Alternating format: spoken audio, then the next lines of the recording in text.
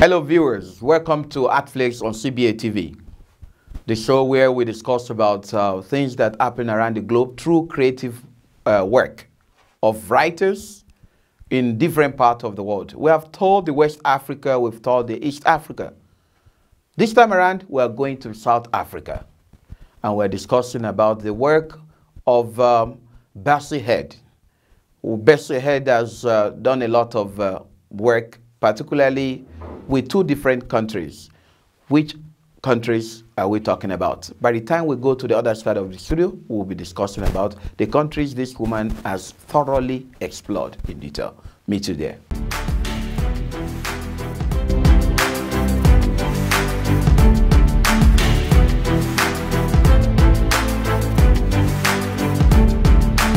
Welcome back to the other side of the studio. We'll be discussing about this very interesting author from South Africa. And her name is Bessie Head. I'm just very surprised about the name. Head, as an African, having a name as Head. What could this one mean? And how could she decide to have this? What kind of author is he? Is he someone who appreciates our culture, our nature, or Africanism? This is part of what we'll be discussing in detail in this very important show, ARTFLAKES. So welcome to the show, Mr. Abubakar. Well, thank you very much. So we will be looking at when the rain clouds gather. When they gather, what is the rain? What is the cloud? Let's start with the person who even put this kind of a title in as work. Who is Bessie Head? Bessie Head is South African, but she identifies as a Botswana. She's Botswana rather, and because she lived most of her adult life in Botswana. And she came to Botswana for a reason, because as at the time she was born, she, like Trevor Noah's title, she was born a crime, because she was born to a father who is black and a mother who is white. And then it was against the law for copulation to happen between a white woman and a black man. So, but that happened, and her mother had this psychotic disorder then, I think bipolar disorder, which later came to affect Bessie Head herself. So she grew up in the racial society, and when she was born, because it was against the law for the white man and the white woman to get married or even have children together, she was taken from her mother, but her mother bestowed the name Bessie on her, Bessie Amelia Emery. That's full name. So when she was first taken to a foster home and given to a white family, when she was living there, the white family discovers after some weeks that the child that had been brought to them was not actually white, as they believed, that it was a brown child. And brown means like what you call the equivalence of mulatto in the American society. So when they discovered that this was the problem, they had to transfer her again to another black family, Neil, I think that's the name of the foster mother who she grew up with, and that one gave her strict Catholic discipline. She grew up, but one thing that our black family did not like about her was that she was too much interested in books. Until she got to the higher level of education, she was put in a black boarding school, and that was where she discovered, actually, because she wanted to go home for holidays, and the government told her that no, you can't go home to that family because that's not your real family. So she got to discover that the circumstances surrounding her birth at that very young age, and it kept her devastated. So it was something that would haunt her into her adult life. She grew up in become a teacher. She was a certified teacher. After some time of teaching, she resigned her appointment and moved into journalism. In journalism, she became entangled with the South African black and white racial politics, and it gave her a troubled time, because at a point in time she was arrested and later let free to go. So with that, now she was depressed. She wanted to be out of the the hatred, the racial chauvinism that has come to characterize the South African society.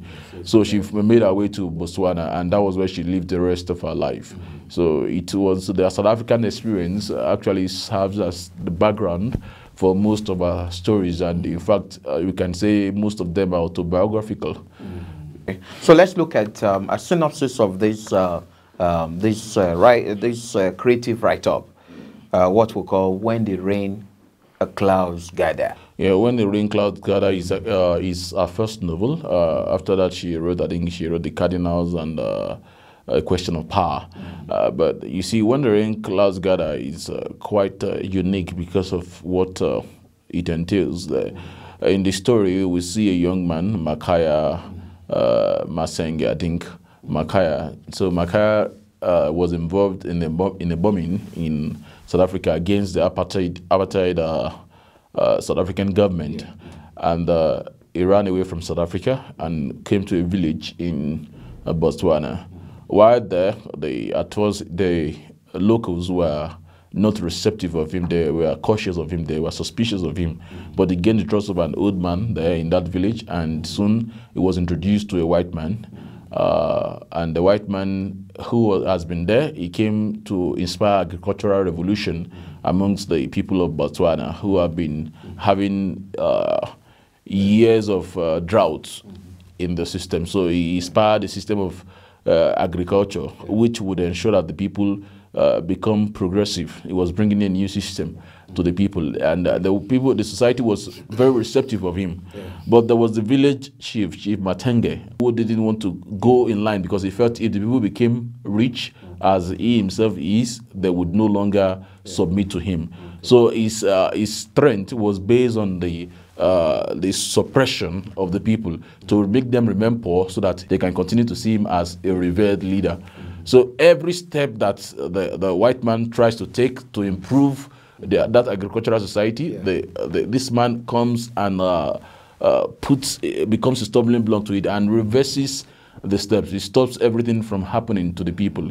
So, and this was not progressive enough, because his target was the people must not become rich. If they become rich, then they will no longer revere me as a leader. So it got to the height of it, and the people became frustrated by his effort towards damaging the things they invest their time into. So they all got up and decided to confront him. And when they went to him to confront him, he saw that the people were coming. He became scared, and at the end of the day, he had to commit suicide. So that was how the novel ended there. So there you see that what Bessie Head is saying is that if people can come together, express love, and stand against oppression, the oppressors become afraid, and eventually it disappears into oblivion. And that was what happened with Chief Matenge, because he was fighting the force of progress. He was fighting love among the people. He was bringing hatred where there was none, and the people decided to come up against him, and that resulted to his end. So in the same vein, we can see that the novel echoes the kind of thing that is happening in South Africa, where you have the white oppressors versus the black who are the oppressed. And, you know, with this clash, you can see that love and unity amongst the people was what brought down the oppressor, because we discovered that the oppressor lives based on it thrives based on the fear of the people. And if the fear ceases to exist, if the people cease to fear him, they cease to look upon him as a different being from who they are, then they can bring him to their level or make him go away. So Chief Matenge is a symbol of the hatred, the oppression that exists not only in South African society, but in every human society. So, and the only way you can defeat that hatred is by inspiring love and unity amongst the people. They should work with one mind. There's something I noticed in this story, which is a little bit in contrast with what is happening in South Africa. It's like what is happening in Botswana is a little bit different from what is happening in South Africa. Yeah. We have the concept of dogs eating dogs, like Sam Adewoye will put it, you know? So dogs eating dogs, you have Africans oppressing Africans, and you have a foreign person, okay, so to speak, in this case, the whites, all right, trying to rescue Africa But the people who are in the helm of affair do not want their people to be rescued. That's the case of the picture I see in Botswana. On the other side, if you look at the historical part of South Africa, what you find out is you have the whites suppressing the blacks, and which led to retaliation. You know, and that retaliation finally affected the unfortunate half-caste like Bessie. You know, so how do you see these two parts? Is that a message he's also trying to convey? Yes, I think basically Bessie Head wants to, because at one time she mentioned that, you know, she was accused of rather writing distances herself from the racial segregation in South Africa. She didn't want to write about it. She was writing rather about love and people coming together, unity and all that. So they call her an escapist or a coward. And you know, looking at that relationship, the opposite existed in Botswana, as you've mentioned. But rather, what Bessie Head tries to identify with is that universally, in every human society, they are always the oppressors and they are the oppressed. Right? And you see that even in a question of power. So it doesn't have to do with just you having a white race, a white face or something, but the message she's passing across is that if the oppressed can unite and work for their own progress, because even when she was arrested in South Africa, it was some part of her own team, which the people she was supporting, that gave her out, and so she felt betrayed and depressed. So she understood that where there is no unity, you cannot achieve any purpose at all. So that was what she was striving for. So we see that it's not an issue of white or black, rather, to her. It's basically that there is on one side there is the oppressor, and there is on the other side there are the oppressed. So, and you see the clash between the two sides there. Let's look at the modern happenings around the globe today. If you look at countries like Lebanon, you'll see there's protests going on there. If you consider Iraq, even one of the heads just resigned, the prime minister.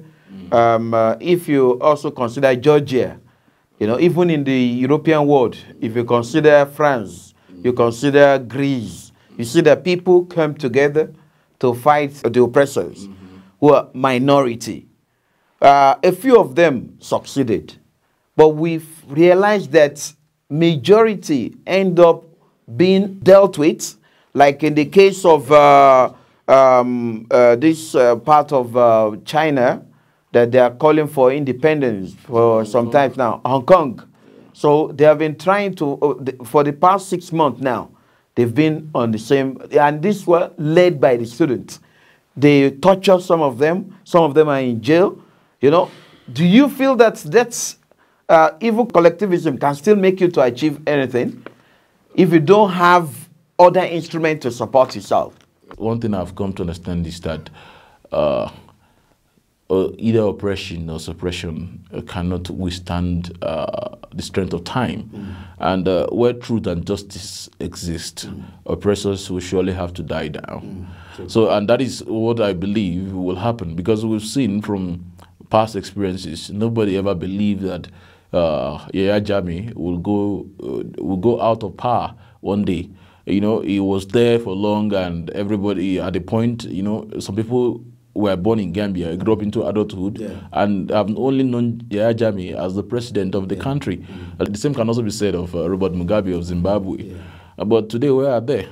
So you see, for every level of oppression, when it's time for the truth to grow, you know, truth is like the seed you plant in the ground. No matter how you cover it with the sand, it will still come out into the air. So the people will keep protesting. Even in Somalia, the past Somalia, you know what happens? The same thing, students were dealt with based on the record. Students came out to protest, and the government felt that they should be incarcerated. But at the end of the day, where is that government today? It shows that wherever there is a will, there is a way. And when people are committed to defeating an oppressive power, it will surely go down. Yeah, surely wherever there is a will, There's always a way. So I believe that of China or this, it's a matter of time. It's a matter of. We'll discuss about this in detail. Let's just go for a break. When we come back, we'll continue from where we have. See you then.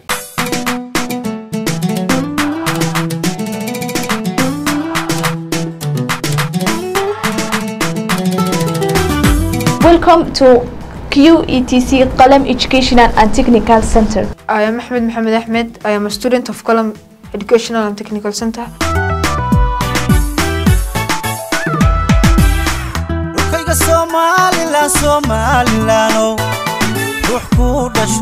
Qalam Educational and Technical Center is a place that you can improve your English language. I came with zero English.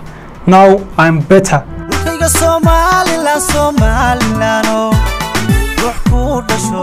Come to Qalam Educational and Technical Center. This will help you to improve your English, your listening, your speaking, your writing and reading. If you want to speak confidently without fearing, come and join Qalam and learn how to speak in front of thousands people without fear.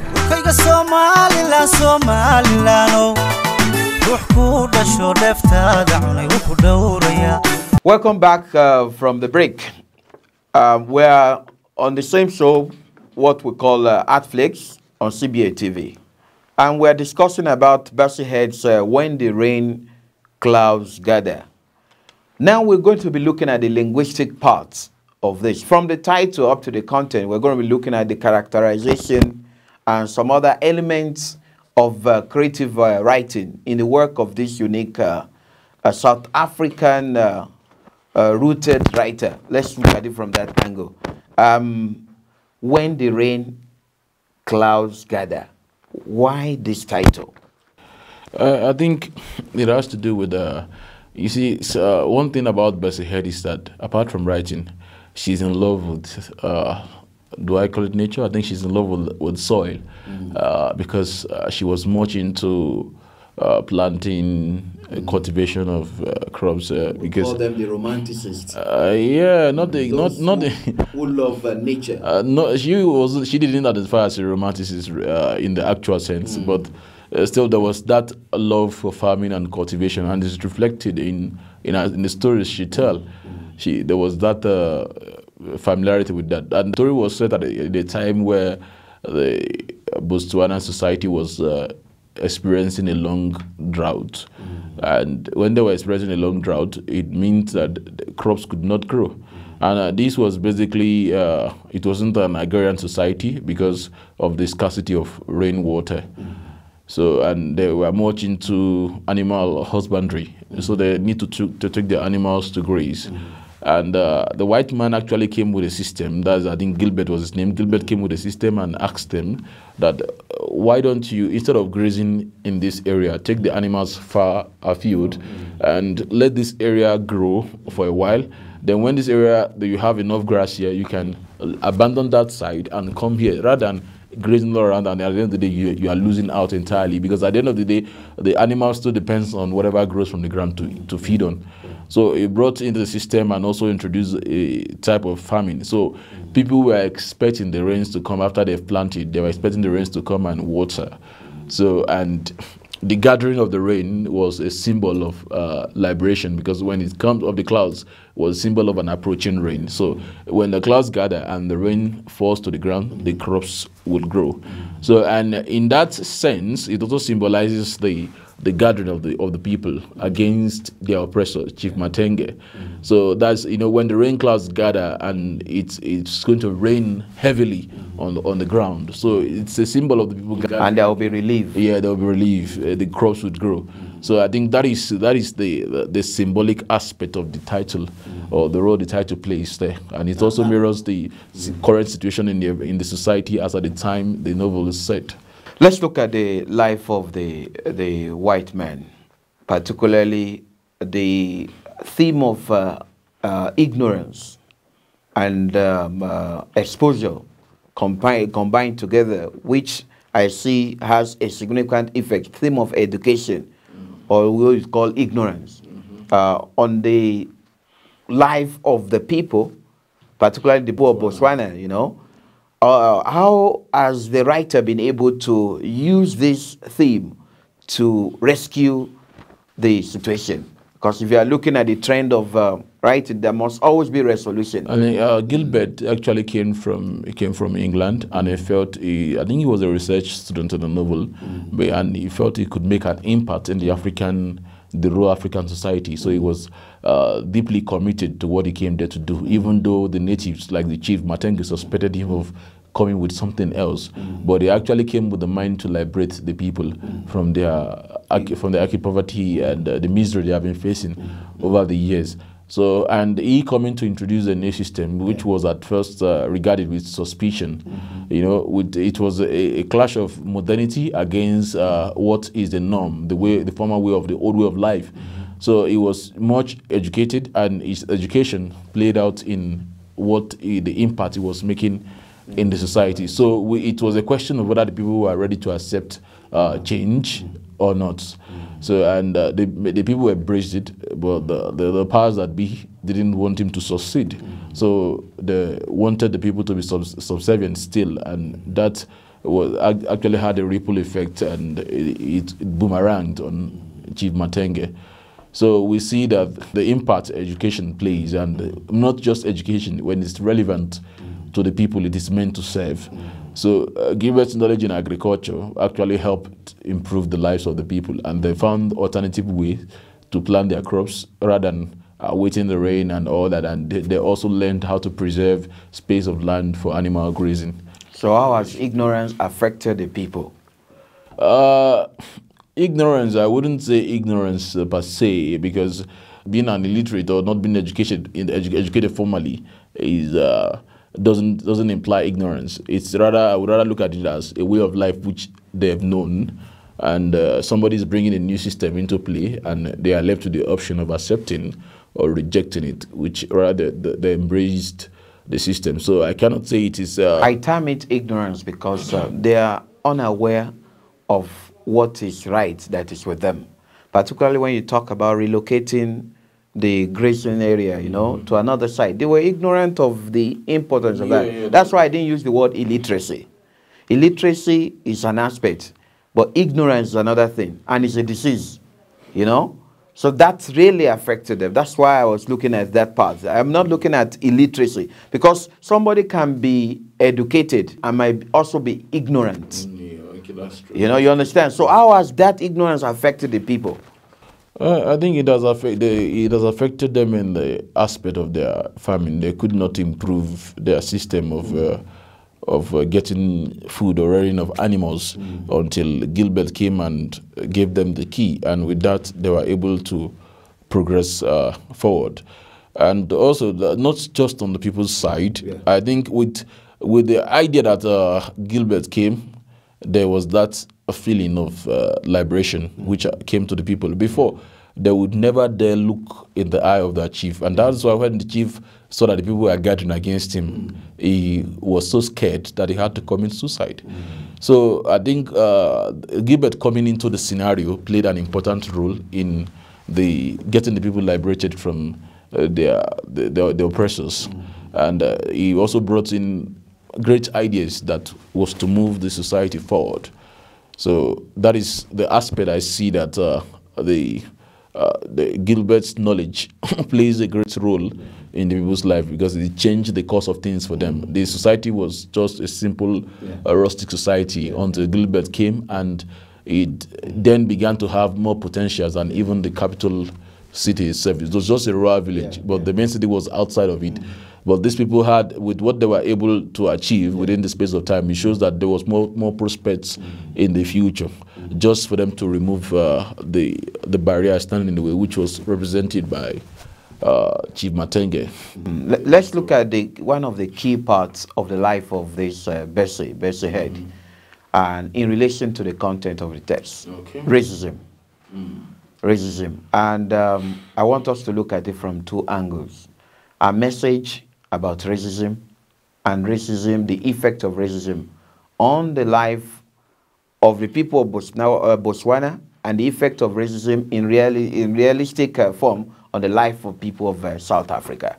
The practical experience he had, and the way she now picture how it should be in her text. I think I once read the short stories of her some years back, and I've been seeing comments here and there on her work. And you know what I do here is that she's not committed to the art, or that she's an escapist, just like the romantist of the 17th, 18th century. So with that, I felt this lady, she's not the kind of writer I want to read. But when I actually confronted her work, and I haven't read When the Rain Clouds Gather and A Question of Power, then the Cardinals, I got to understand the angle she was coming from. Bessie Ed once mentioned that she wants to be far away from the hatred. She doesn't want to even talk about it. Why does she need to talk about it? She wants to write about love and unity. But you see, in the same vein, I think she may not have physically protested like Nelson Mandela or written poetry against the apartheid system of South Africa, like Mazizi Kunene, Otto Micheli, and even or like Robert Sobukwe or Otto Fugard and the rest who wrote against the apartheid system. But at the end of the day, ours was still more like it's still a protest somehow, because she was not exploring the physical damage that the apartheid system was causing. She was rather exploring the psychological aspect. Our push or our need to find inner peace was because of the troubled background she came from. So you can see that there is that correlation still, even while talking about love. She was talking about love as against the hatred that existed in the South African society. Gilbert was a white man living peacefully with the African society. He had come to add to what the people have, to show them the path that they should follow. And people accepted him. Even he ate their food and was communicating with them fine, as against what was obtainable in the South African society, where the white man looked at the black man as an inferior that cannot even sit on the same room with him, not even talk of the same seat. Share a piece of land together with him. So you see that that closeness was more like a punch to the apartheid system, where they felt that the blacks and the white cannot coexist together, and Gilbert was there. And you know, with that closeness, you can see even he was. I think probably he fell in love with even a black lady there, and it was permissible. These were things that were strange or that were not permitted by law in the South African society. So Gilbert was there to add, not to take from the people, on what is happening in the South African society. So more like the Botswana society was in contrast to the South African system of existence. So, and that is the picture you see there, and she's actually looking at the psychological aspect. So I would not want to call her an escapist like some critics think her to be. I would rather think that she was even far more committed than most others. She may not have been talking of the physical brutalization of the black people, but she's exploring the psychological impact of apartheid. Yeah, you can see that Gilbert came together with the people, there was unity, and they were able to fight against a common enemy, white and black, fighting against the oppressors. So if the white people in South Africa had done the same thing, there would have been no problem. The question of living together is not the issue here. It is the question of we have a common enemy. Let's look at how we can defeat that enemy. But rather, they make enemies out of themselves based on their racial orientation. So, and that is what I think more needs to be explored about this lady in terms of the psychological or the adverse effect that apartheid has on her. Because when you see hatred, you are seeking love. When you see people disunited, you talk about disunity. And so she was going the opposite order, but still, she was still attacking the apartheid system. That's what I see there. Even she herself may not have envisaged that, because she said, no, I don't want to talk about the hatred, I don't want to write about it. Let me write about love and about cultivation, about planting, about being close to the soil. But still, you see that connection, that experience forms the background for a novel. In the novel, you see that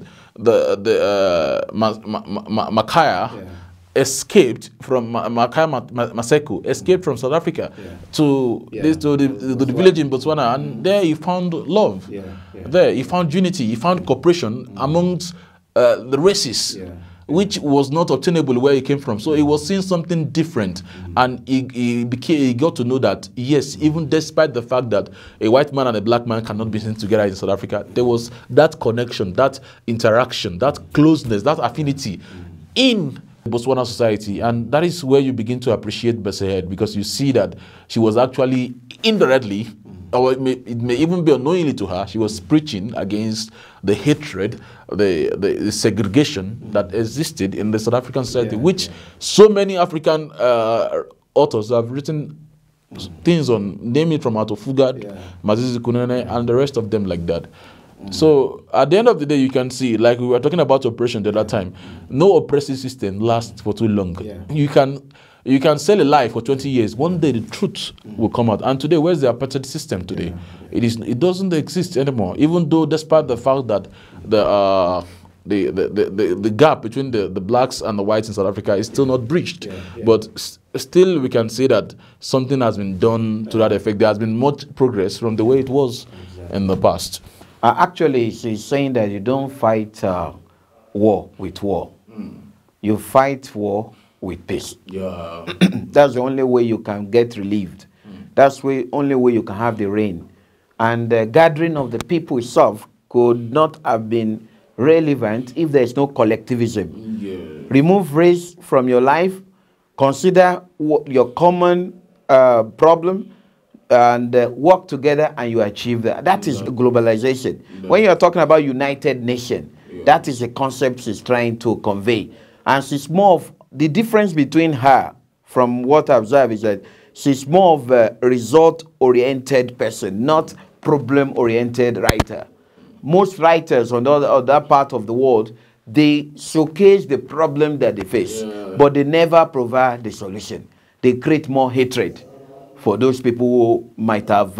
If you are looking at the mistake of the forefathers, to judge those ones, that's going to be unfair to them. We should not judge the present based on the parameters of the past. Yeah, we don't do that. You losing that is going to be unfair judgment, because those who did that time were not the same people that are on the ground now. Reorientating them to work together with those who have been oppressed or who had been oppressed in the past could have been the only way to solve the problem. So instead of her to look at her pain, and she just find a character escaping just like her, and show the picture of what she found on the ground, which is contrary to what we have on the other side of the world, which is South Africa. This is a very interesting creative write-up written by Bessie Head. So this is exactly what this very powerful writer discuss in the content. It mirrors the current, what you said now mirrors the current situation in the South African side. Because they are now trying to exploit or even become a monster to the white minority. The black minority. That's what I'm saying. The black now trying to use the power they have now to suppress the whites in the country. Even the blacks, the foreigners who are living in their country today, we know what is happening. Xenophobic attacks that is there. So it's being jealous of the fact that those one are more industrious than them. Anyway, we have learned our lesson from this very powerful creative work. When we'll meet again next time, we'll be discussing about another unique work of a great writer in another context. So see you then. This is CBA.